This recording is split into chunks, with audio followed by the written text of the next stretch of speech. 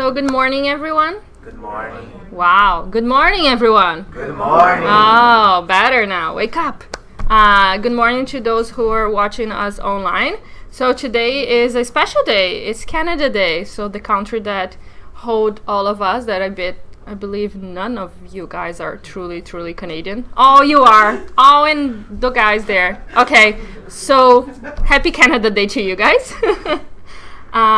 So today, as always, we have our lecture with our friend Teresa. But before we start, Marcia is going to do our initial reading and a prayer for us.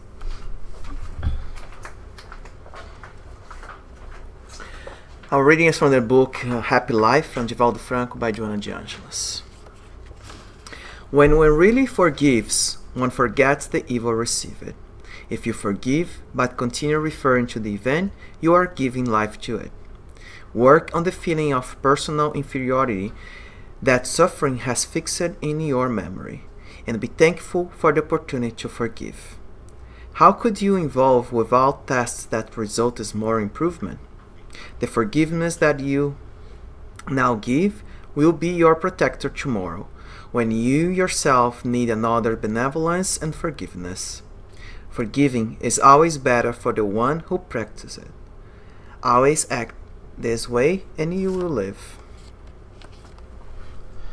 Let us all close our eyes, connect our thoughts to our Master Jesus, to all the good spirits guiding us today, and ask their protection, their help, to understand the teachings that we're gonna learn today, that we can hold that in our hearts, in our minds, as we live Jesus. Let's also ask God to bless our sister Teresa, who's gonna do the lecture today, so she can be inspired by His love, His wisdom. So be it. All right. So first, happy Canada Day to all of you. Like Raquel said, I think most of us here, probably an exception of Jody maybe here, we all probably here immigrants, and we're very grateful to this country that embraced us with open arms and give us the chance to freely practice our beliefs, our religion, which in our case is Spiritism, right? So very grateful to this country. So happy birthday, Canada. So today we are going to be talking about mediums and mediumship. That's the theme of the month. And are we all mediums? So that's the question that we're going to be answering today. To be honest with you, if you guys saw my lecture last year called What's Mediumship, this is like the same lecture. So if you had the impression that I saw this lecture before, it is not an impression, okay? So it is pretty much the same lecture. Because for us to answer this, are we all mediums, we first need to figure out what is a medium, and consequently what is mediumship, and then we can analyze ourselves and answer this question. Are we all mediums or not? I'm going to spoil already, and I'm going to give you the answer. As per Kardec, it says yes, we are all mediums, okay? But is Kardec really right? I don't know. Let's see if he's right or not. And let's see if by the end of this lecture, we all can look at ourselves and say, yes, I'm a medium. I agree with Kardec, right? So first, let's see what's medium. So when we Google what it says to us there, what's medium is, so in the dictionary, it has two meanings. One is an agency or means of doing something. So basically a tool that you use to reach something, right? So like say it's using technology as a medium for job creation, right? So I need to create jobs. What I do, I use technology to do it, right? If I need to send a message across to someone, I can use email as my medium to send this message to someone. I can ask someone else to go and give this message to that person. That's the person that I'm using to go and give the message is the medium. So it's, and I like how I give the synonymous here. So it's a method, it's a way, it's a channel, it's the vehicle. So something that we use to reach something, right? So I have an objective, I use a method or a tool to reach that objective, right? So I always like to talk about media, because media, like marketing, that's why marketing uses the word media. It comes from the same root as medium. So in marketing, they always use the right media to reach the right people, right, Raquel? She can correct me.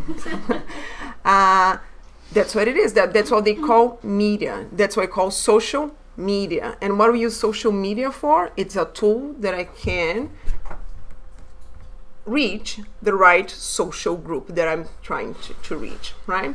So these days, if you want to reach, you're trying to sell a product, if in marketing, if they're trying to sell a product to people who are young, what they're going to use most likely, social media.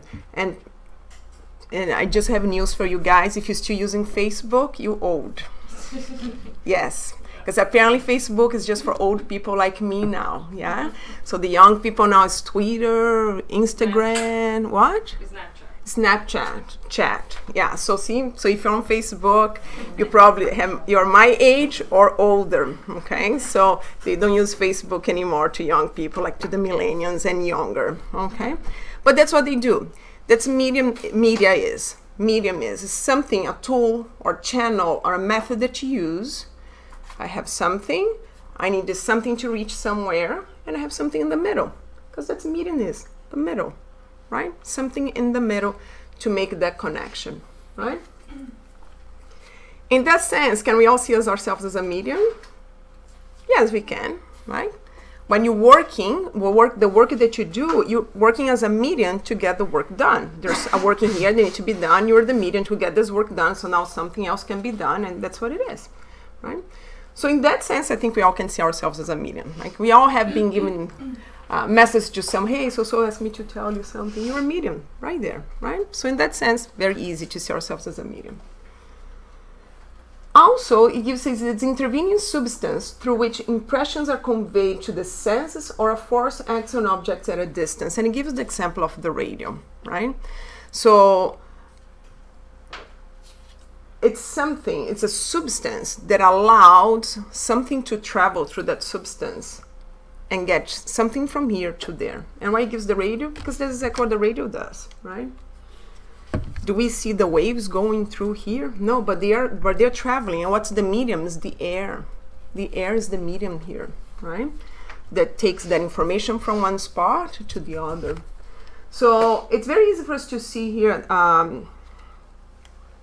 right here, the medium, the radio is a medium. In this case, the satellite is being the medium between the antenna or the origin of the radio station, whatever it is, sending a message and sending to a receiving antenna, okay? Which could be your radio could be just an antenna that now it's going to send to your radio. And this satellite is the medium between those two antennas, but also there is air here being the medium between the antennas and the satellite between the antennas, right? Same thing we can see here. Actually, in this picture here, you can see quite a few mediums here. So you have someone talking, it goes to the microphone. There is air here between this person talking and the microphone. Because there's no air, there's no sound, right? That's why there's no sound in the vacuum, right? Because we need the air to transmit, to be the medium to transmit our voice, to transmit the sound. But then we can see the microphone as the medium between the person and the amplifier. And then the amplifier is actually the medium between the microphone and the transmitter and so forth, so on, right? And then reaches the antenna, and then through the air, which is the medium, sends the message to us, right? So today, for example, we're using the internet as the medium so people at home can see this lecture, right? Carlos right now is the medium right there, making sure that this can happen. So it's the guy who's operating there our internet and helping this to happen, right? So very easy for us to see ourselves as a medium in this sense, right? Well, we're not here today to talk about this kind of medium, right? We're talking about our mediums in terms of spiritism, right? So what is a medium in Spiritism? Like when you think about medium in Spiritism, what do we think about? That's what we think about right away, right? So we think about the psychographic mediums. We think about the psychophonic mediums who allowed spirits to talk through them. We think about the turning tables, if you know a little bit of Kardec's history or the Spiritism history, talking about the turning tables when a group of people would unite on a table and they would try to evoke spirits, and spirits would answer by knocks. So one knocks yes, two knocks is a no, and so forth, so on. So that's what we think about being a medium, right? And I just threw this one in here. Is this mediumship? Yes, it is. Absolutely, it is mediumship. Do we use this kind of mediumship in Spiritism? Not at all. Why? Lecture next weekend. Mediumship and responsibilities of a medium, right? But basically we don't do it because we believe that what's given for free should be given, what's received for free should be given for free. It should not be used for making money. And also, even let's say if I'm doing this for free, mediumship should not be used for frivolous reasons. Oh, I want to know my future. Oh, I'm going to marry that person. Oh, you know, I'm going to win the lottery. It's not what mediumship is for, right? There is a responsibility and there is a whole moral aspect that comes with the mediumship. So that's the only reason that we do not practice this kind of a mediumship. But it is mediumship, nonetheless. Okay. I put the passes here, even though it is not considered an ostensive mediumship, okay? Because passes is something that anybody who has a good knowledge of Spiritism, who understands the process of the passes, who has a good will and good intentions can do it, okay? The proper training, it can do it, right? You don't need to see, you don't need to feel, you don't need to hear, you don't need to anything, you don't need to have. But it is mediumship, right? Because you see here, someone, so the person who's giving the passes is in the middle between the spirit, the benefactor, and the person who's receiving. Okay. But in general, when you think about mediumship in Spiritism, we think about this three, like ostensive mediumship. And there's many other types of mediumship, right? There's people who can touch an object, and actually Chico could do that and say, oh, this book belonged to so-so and this and that, right? So there's tons of other types of mediumships people can see, right? And can describe exactly what's happening here in the spiritual plan, right? So many other types. And that's what we always think about. But now, thinking about this ostensive mediumship, honestly, how many of us now can answer the question, are we all mediums, and says, yes, I am? In this room, maybe 1%. I'm not. Very clear, I'm not. So I'm part of the 99% that are not. Population, again, maybe 5% of the population can say, I am a medium. How many of us really can say now, oh yeah, thinking about what I think about what it's mediumship, because that is actually what mediumship is, right? So this process of being a medium, the process of being the intermediary between the spiritual world and the incarnated world, it's the mediumship. So this process is called mediumship. Okay? So if we do not match this, because we don't have those potentials, actually we do, we're going to hear that we do, but if I don't have this really high potential to do this, so why is Kardec saying we're all mediums? Right? So what's the definition of being a medium? And that's what he brings to us. He says every individual who senses the influence of spirits to any degree of intensity is a medium. This faculty is inherent to humankind. So there's two parts in here in this definition, and they're both very important because one completes the other. So first he says that it's every individual who senses the influence of spirits to any degree of intensity is a medium. To any degree. And then you say, wow, then my degree is 0 because I never felt anything, so I'm pretty sure I'm out of this definition. Are you sure you never felt? Or you never perceived it? Because one thing is to feel, the other thing is to have awareness, right? So, are you sure you never felt? I'm pretty sure we all have felt at some point something. And that's the other thing too. I think because our image of mediumship, or of being in contact with the spirits, comes a lot from Chico Xavier and Divaldo. And you always see them having this contact with the good spirits. And so we always think that having this sensation, this feeling of sensing the presence of the spirits should always be something good. Oh, I prayed, and then you know what? Something came to me and I felt, or in the situation. But how about the connection with the less evolved spirits? Isn't that mediumship? Yes, it is. Aren't you sensing the influence of the spirits? He didn't say the influence of the good spirits. He said the spirits. Right? So, any kind of connection or sensing that we have, it's a mediumship. We are being mediums. We are creating that connection. If anybody here had done a surgery before, you go to a hospital, and from the morning to the evening, every single person, almost every single person comes to your room, like the nurse, the doctor, the physiotherapist, comes and asks you the question, do you have any pain? And you say yes. The moment that you say yes, they're going to say, from a scale from 0 to 10, being 0, no pain, and 10, the worst pain ever, how much is your pain, right? Yeah. And then you go, and then if you're a woman, you're going to say, oh, it's a 3 or 4. If you're a man, it's 12, right? So basically that's how it goes.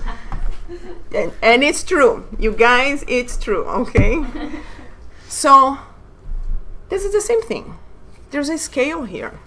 The only difference is that the scale doesn't go from 0 to 10. It goes from 0.1 to 10, because there's no 0 here. And how do I know there's no 0 here? Because there's a second phrase there that says, this faculty is inherent to humankind. Means when God created us, He put that potential right there in all of us. You like it or not, use it or not, aware or not, it's there. And it's not going anywhere. Because it's inherent. It's part of who we are. We created with that option in there. It's not even an option. It's like it's a standard. It comes and you cannot change it. You cannot say, oh, can we change? Take that one off. I don't want to. No, it's not optional. It's there. It's there. And it's going to be there forever. Because it is part of how God created us, with this potential to be connected to the spiritual world. Because we are spirits as well. Because that's what we forget as well a lot of times. We are spirits. So we're just like them, just wearing a clothing. But we still have, even wearing this clothing here, which is this body, we still have this potential to connect with them. So I think the main problem here sometimes is awareness. And awareness a lot of times comes from knowledge. Because, for example, if I'm going through a hard time, and then I pray, and I'm a Spiritist, and then I pray, and then I say, you know, please help me to find a solution to this problem. I don't know what to do anymore, and I'm just in despair, and I pray, you know, with faith. And then next day I'm walking on the street, and something tells me, you know what, I think I'm going to deviate here, and I'm going to go to the bakery before I go home. And meanwhile, I meet someone. I just run into someone and say, hey, how you doing? Like, I'm fine. Yes, okay. Yeah, I'm having this problem at work and I don't know what to do. Yeah, what's happening? Why don't you? And then the person tells you, why don't you do this? Did you thought about doing that? And then you go, no, but actually, you know what? That may be the solution. Remember that prayer that you did? And we know that how God helps us through others. That's how most of the time we get our help, through other people. It's a coincidence that that day I decide to deviate my pathway and go to the bakery before going home, that I ran into this person, that this person actually had the answer for my problem. No, it's not a solution. For me as a spiritist, I'm going to say, wow, here's the answer. You know, I prayed, the help came. So I can see this connection, right? Because I have the knowledge. But sometimes even as a spiritist, we forget to see those knowledge, that we don't notice them either. Like we are not aware, right? So many times, even having the knowledge, we are not aware of how much help we receive around us. But if I have no knowledge of the spiritism, I don't even believe in anything, I believe that when I die, it's all gone, it's over, and it happens to me, I'm not going to have awareness. I'm just going to say, how lucky am I? You know? I think it's just a lucky. It's coincidence. I'm going to see as a lucky. Am I going to see the influence of the spiritual world there? I won't. Nonetheless, the influence is there, right? Regardless if you have awareness or not. And I like to believe that on that scale, sometimes we are 0.1, sometimes we are 3 or 4. And unfortunately, because of the level of moral evolution that we are right now, the tendency is for us to be 3 or 4 when we're connecting to the less evolved spirits, just in our level of moral evolution. Because when someone does something to me and I'm angry, and then they come and influence me, because they cannot make us do anything that we don't want to do it, and influence me and potentialize what I have already inside of me, and I'm blow out, and I'm just scream and yell and I swear and I do a bunch of stuff, and the next day you say, wow, what did I do? Because the problem was this big. Why did I blow up to this big? Because in that moment, as mediums, we connect with them at level 3 or 4 on that scale from 0.1 to 10. That's mediumship. That's mediumship. How many of us here probably can say that? That I know, and someday I blew up more than actually I should do it.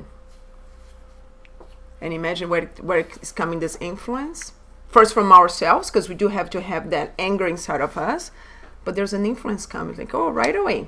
Because we have to remember that they are around us all the time. The good spirits, our benefactors, but the less evolved spirit. And it's us who choose where we connect or not, right? Because of moral evolution, we're more prone to be 3 or 4 with the less evolved, and our benefactors maybe 0.2, 0.3, on a good day a 1, right? And then, of course, the people who are ostensive mediums, those are people who have their mediumship like really well developed, and they probably like connect on a level of 8, 9, or 10, right? Those would be the ostensive. But we all mediums, we just our sensitivity is in the lower side of the scale. That's it. That's everything what it is. But we always connecting with them. We always being influenced by them, the good and the less evolved. The benefactors are always in there. Even when we think they abandon us, the truth is that we abandon them. Because it's our choice, the way we think, the way we act, that we choose to which one we want to connect on in that moment. And I like to believe that we all connect with both of them. We have our moments where we really connect to our good spirits. There's moments that we don't. Because, you know, it's a plan of expiation. We're far from being perfect spirits, but we're here trying to do our best. So the good thing is that we do have our moments where we connect to the good spirits. We do have our moments that we act with love and charity. And that's fantastic, because that's what we can do for now. Moments. Moments that hopefully will create, will be more and more of, we're going to have more and more of those moments in our life and connect each time with more with them. But we connect it all the time. We are sensitive to, we sense them all the time. Another example, people who are not ostensive mediums at all, but they go to a place and there's nothing wrong in the place. Like maybe a party, but everybody's like nice in the party, but they go and see there's something wrong in here, like something heavy in the environment. Like I just don't feel well here. I just don't. And some people are way more sensitive in that way, that no matter where they go, they can sense, even though they don't see, they don't talk, they're not psychophonic mediums, they don't hear, but they can sense. because maybe in that kind of a mediumship, they're a little bit more developed, right? But they can sense right away. Same way they have some people that you can visit their house and you could stay there forever. It's so peaceful. There's such a good energy in that place. They say, oh, this is so good, right? And vice versa, right? But you do have people go to environments, and sometimes it could be that there's nothing wrong in that place, but someone came in, maybe with an obsessor beside, and then one person who's here can feel the negativity, like there's something wrong here, even though here as an incarnated there's nothing wrong, right? But that one person that day may be a little bit more sensitive and is feeling there's something wrong here in this environment. There is an example on the book In the Realms of Mediumship, where the benefactor Aulus is taking Hilario and Andrea Luis through all the process of mediumship, and they're in a museum, right? Because what Aulus wants to show them is how objects, you can have spirits connected to objects, right? And in this museum, there's, I think it's a mirror, like the beautiful frame around, and there's a spirit of a woman who's attached to it for, I think, centuries, if I'm not wrong. Like she's really, really attached to the mirror. That's her mirror, and everything. And there's a group of incarnated people. It's coming around the museum, it's looking at the everything. So they stop in front of the mirror, and one of the girls that's looking at the mirror just have shivers. Like she goes, ooh, there's something really wrong here. Like this mirror is creeping me out. Let's just move on and keep walking. And the group keeps walking. Did she see the spirit? Is she aware that there's a spirit on the mirror? Is she a spiritist? No. Nothing. But she had the sensation when she stopped in front of the mirror. It's like, something's wrong here. Let's move on. That's mediumship. She was a medium in the right moment. She sensed the influence of that spirit that was right there, attached to the spirit, basically saying, go away, because this mirror is mine. Nobody's taking it, right? So she sensed. And we all had moments like that. If you really pay attention, we had and you have.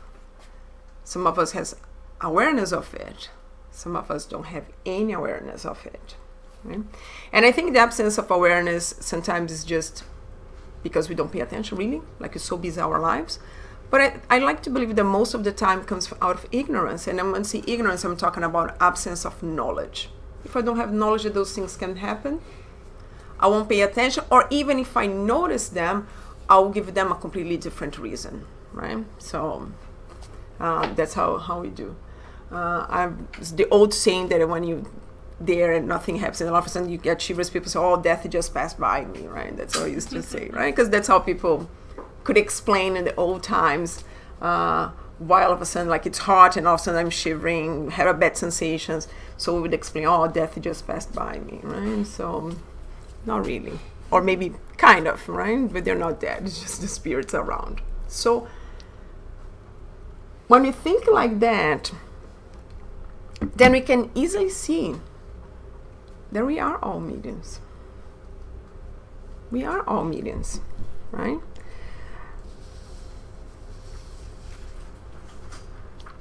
And there's so many other examples of mediumship out there for people like us who are not ostensive mediums, right? So many cases, so many things around us. So in the end, yes, we are all mediums. Do I have to be aware of this all the time and to keep watching or anything? I think so. Especially in the moments that we are angry, that we are not feeling well, that we are depressed, that we are sad. That's probably the moments that we need the most awareness of our own feelings, of our own thoughts, so we don't create that connection. Because I can try to connect to my good benefactors. I can pray. But just pray. But from the moment that I disconnect from the pray, my thoughts, my actions, my everything, it's based on the feelings of sadness, depression, anger, and everything, all that connection that we created with the prayer on that moment that we ask for help, it's broken. Because now I change my influence of the spirits to the less evolved spirits that are gonna come and try to feed me on those feelings, right? So we need to try. And it's just a thing, just try. Sometimes we win, sometimes we lose, and that's okay, not a problem. But we do need to be aware. We do need to be aware that we have this power, that we all have this potential, that we all influenced by them, right? That's very, very important because it's happening all the time. Right here, right now, it's happening, right? The only good thing is that right here, we're in the Spiritist Center, we're in a protected environment, so we all here right now are being influenced by the good spirits. We all here right now are getting all the fluids and good vibes that we need, right? But once we go out there, then it's up to us to keep ourselves protected. It's up to us to decide how we're going to use our mediumship, how we're going to use this potential that we all have to be sensing the spiritual world all the time, to being influenced by them all the time, and influencing them as well. Because with my attitudes, I influence the spirits around me. Because we always see them influencing us, but how about us influencing them, right? So we also do it. We are incarnated spirits influencing the discarnated spirit. So maybe that act of forgiveness, they influence a discarnated spirit to say, you know what, maybe I should forgive as well. My sadness, my anger will influence them as well to say, yeah, see, that's the right, because you're angry. See, I'm right as well. Yeah, let's all keep anger. But maybe if we learn to clean that anger from inside of us, maybe it can inspire a spirit on the other side also to say, wow, look how good did to this person to take that from inside. Maybe I should do it the same. I'm going the same way. We can influence them as well. So we all have a responsibility with our mediumship, with this capacity, this potential that God gave to all of us to be in contact with the spiritual world.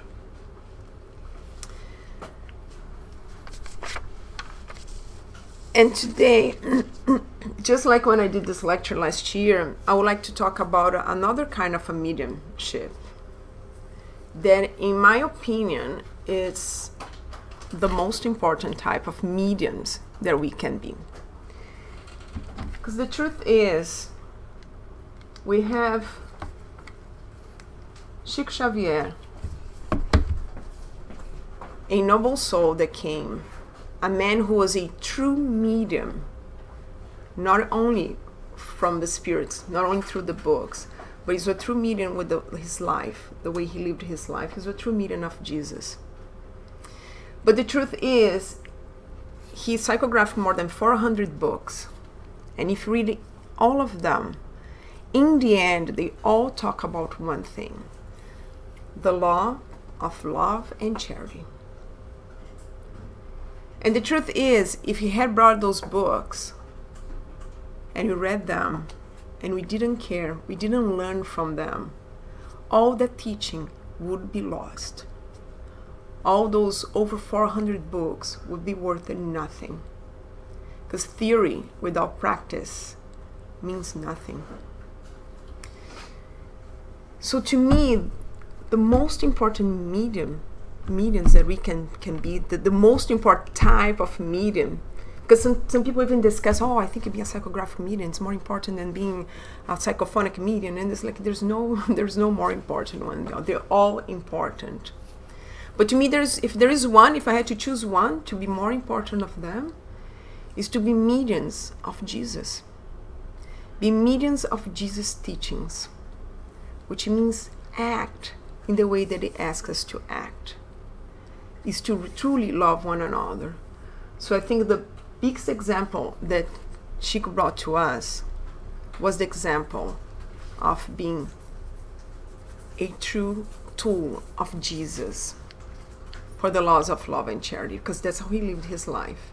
Everything that he did, Chico, Euripides, all those men and so many others we have developed these days, that they live their life to help the others in every moment of their lives.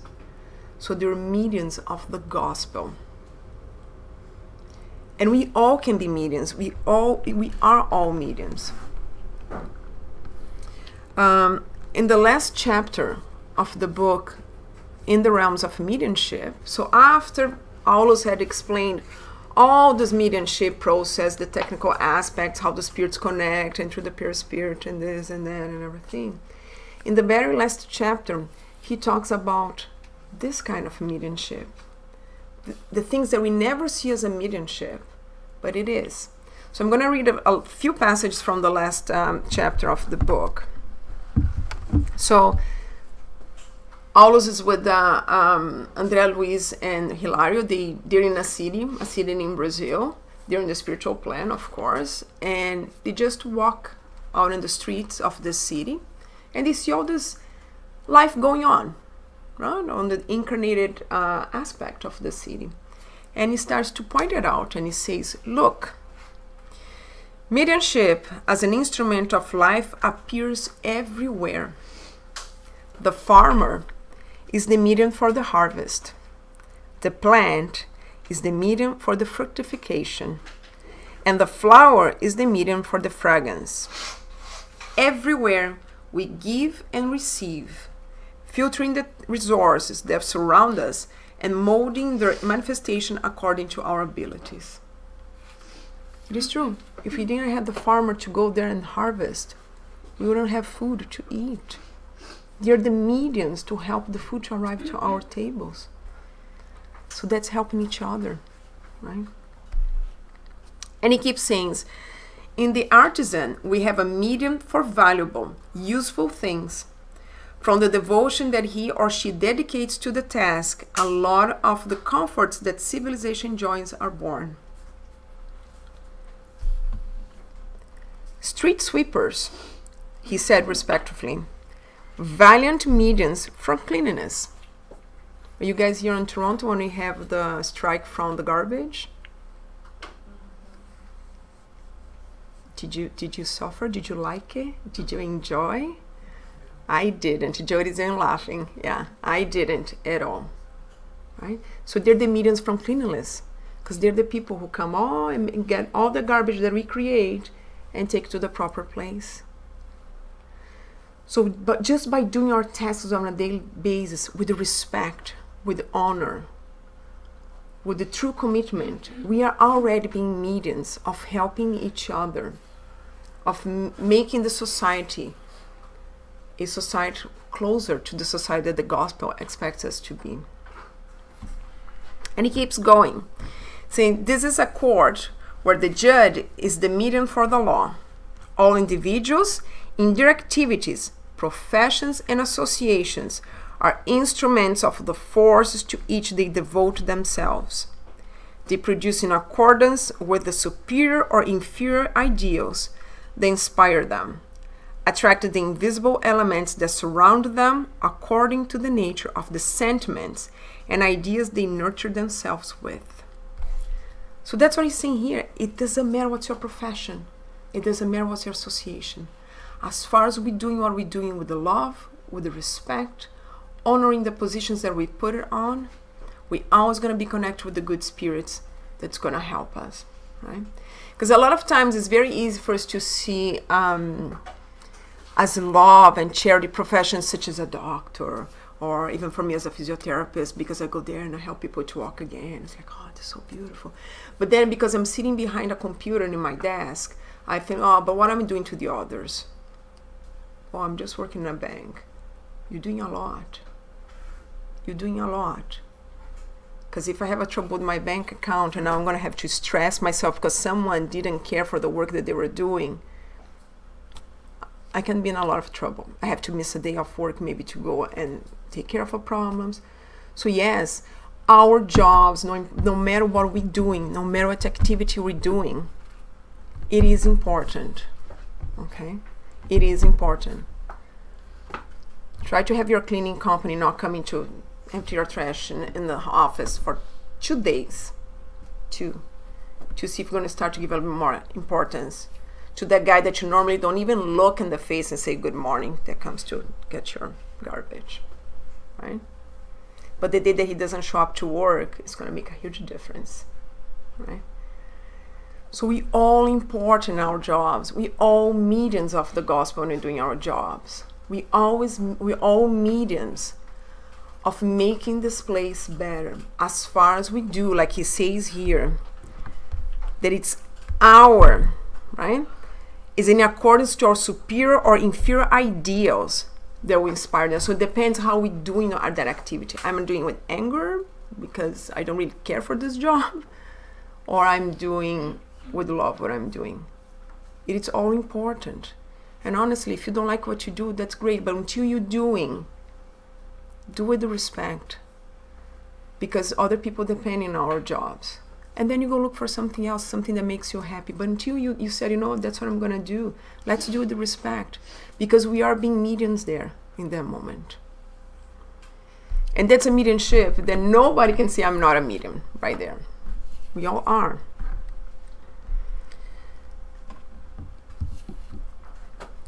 And he says, he sees him in a family as a medium. As a mother and a father, we are mediums. He says family represents a meeting of souls in the process of evolution, readjustment, spiritual growth, and sanctification. Men and women embracing marriage as a school of love and work to honor the commitments they assumed before the universal harmony, transform themselves into mediums for life itself, taking responsibility for the materialization of former friends and enemies who become their sons and daughters in the domestic sanctuary.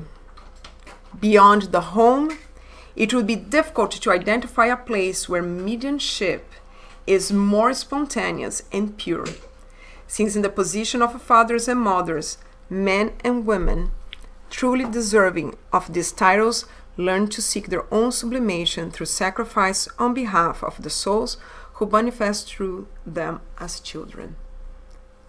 So as our fathers and mothers, are we mediums? Yes, we are.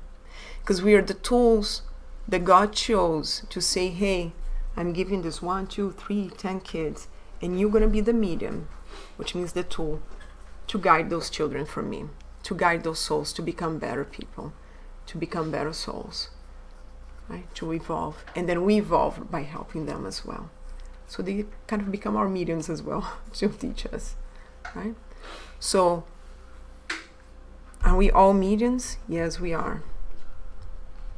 So the invitation that I wanted to do today is the same invitation that I did last year. It's for us, above all, becoming mediums of the gospel.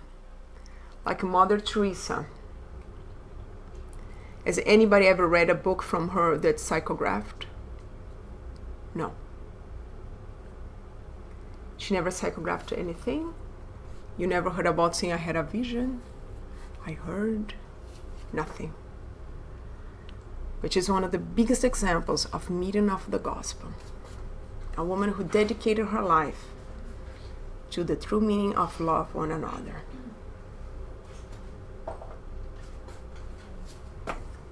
And that's the most important mediumship that we can do. Because even if we didn't have any contact with the spiritual plan, but we could do 1% of the little things that we can do, because that's what she says, not all of us can do great things, but we can do small things with great love. We can change society, we can change ourselves, and we can truly start to love one another. We can truly be the mediums of the gospel. We can truly be the tools in Jesus' hand to make this planet a better planet. So hopefully you can reach this planet of regeneration a little bit better. And that's why I just want to leave us with this phrase from Matthew. And whoever gives one of these little ones only a cup of cold water, in the name of a disciple, assuredly I say to you, he shall by no means lose his reward. And that's in Matthew. Thank you very much.